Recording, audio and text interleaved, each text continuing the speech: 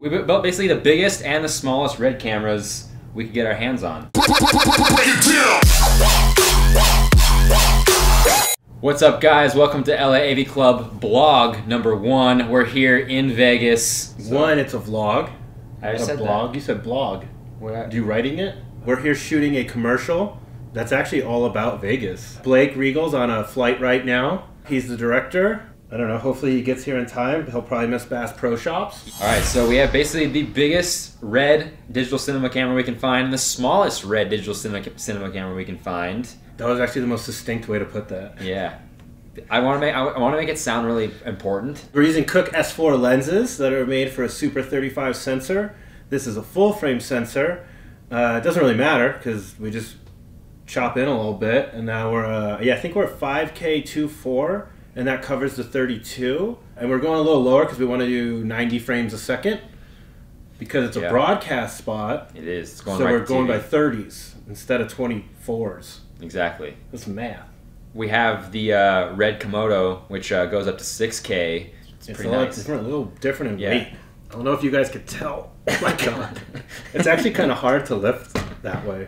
It feels really good in your hands, though. Total setup time and test time for all the pieces and parts is about 2 hours if you're doing it properly. And then total setup time and test time, minus the 2 batteries, which would be easy, is maybe like 20 minutes on this. Maybe. So, yeah. I don't know, 5? Probably. 10. Yeah. This is, I guess, the B cam? Well, the Dragon's the B cam. We have a Dragon coming on a steady, and then we're also using a drone for a lot of stuff. Yeah. I don't know how much we'll use it, to be honest, but it's kind of fun to bring it. Didn't take up much space. It's so easy and portable, and you're getting such a great image, and it has that red quality, that red look to it. It always looks really nice. Maybe we'll use it on the way home at the drive-in. Oh, we're definitely using it to drive-in. Yeah, we got to. That would make sense. So we have the red Monstro, Cooke S4s. We got a whole set. Thanks to Steve Moreno for the S4s and the matte boxes. We actually have 2 matte boxes. One for the steady, one for us. This is going to be all done on a easy rig. So to make life easier with the easy rig, you get yourself a little Kong clip. Boom. And now it's quick release on and off, which is nice. We got a Nucleus M to pull focus, going to a Shogun 7 somewhere over there. I think we already packed it up. Away. So we got the Nucleus M pulling focus. This has the ugliest strap I've ever seen. Yeah, we got the monitor up here with this little Condor blue clip to make it quick and easy. What would you say is the total weight of this? With the Kong clip or without? With the Kong clip. Okay. Let's go max weight here. Max weight? We're talking max weight. Oh, like a scale. Oh my god. Don't drop it. Don't fuck No, it's all hooked. If this doesn't work, then we're fucked tomorrow. Yeah, I know, but what if you let go when Oh, it my slips finger off? breaks? Okay, that's why I didn't use this finger. Wait, which one's the broken one? This one. I jammed it yesterday.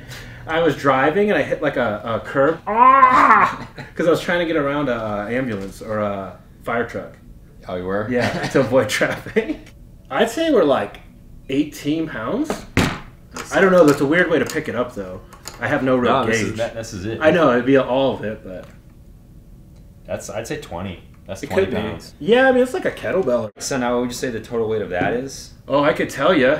It's No, we gotta add the lens. 2.5 pounds. 2.5 pounds. 10 times the weight. Well, with batteries, you're talking maybe like 3.5 pounds. What's crazy, though, is if you're not shooting slow motion, your image out of this is going to be, besides full frame, which we're actually not even using with the Cooke S4s because they're for a Super 35. Besides full frame, though, like, that image quality is like... It's comparable. Real close. It's comparable, I know.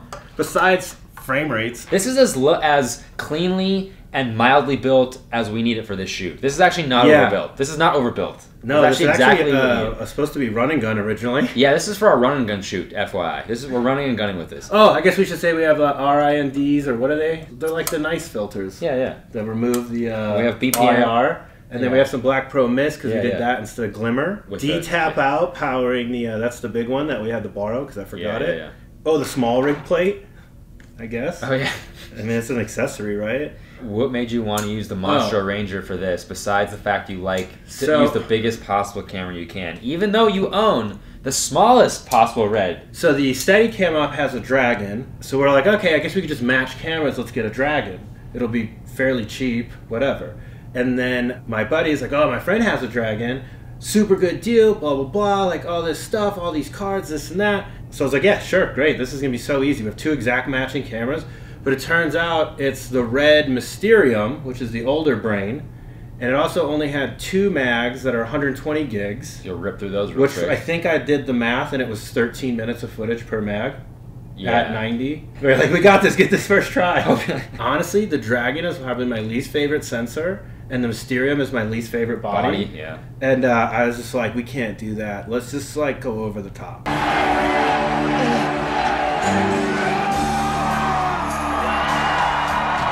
And I think we accomplished that goal. I just like the fact that if I want to, I can operate this camera with this monitor like this, and you have to operate that camera. Yeah, but I could do this too. Especially with the Easy Rig. Yeah. Like it's like the new GoPro. Holy shit. We can mount it on top. Oh, it doesn't change the weight of this rig at all. You wouldn't even notice. It would actually just balance it better, probably. I know. It would actually, yeah. Because it's a little back heavy, to be honest. And if you added just an extra 2.5 pounds and mounted that here, yeah. You'd have both A and B cam. Oh, it's so dumb. Same. Well, I would probably mount it here. Yeah. That would be a lot safer than this mat box that doesn't have any mounting points. You just snap Steve's mat box. I tried to duct tape a Komodo to it. And especially with duct tape, not even gaff tape. Oh, Blake got off the plane. Let's meet up soon. Yeah, I was going to say, it's time to go hit up a Bass Pro Shop session. Let's go right now, and then we'll come back and meet them. All right, guys. Thanks for watching the first ever vlog by LA AV Club. We're back. It's a lot of interesting information. I hope you've learned a lot. Yeah. Swipe up. Join our fans only. Hit the subscribe My fans button. only. We don't have a mutual one. Join our OnlyFans. I won't even... Join that. Oh, little tip. Pro tip.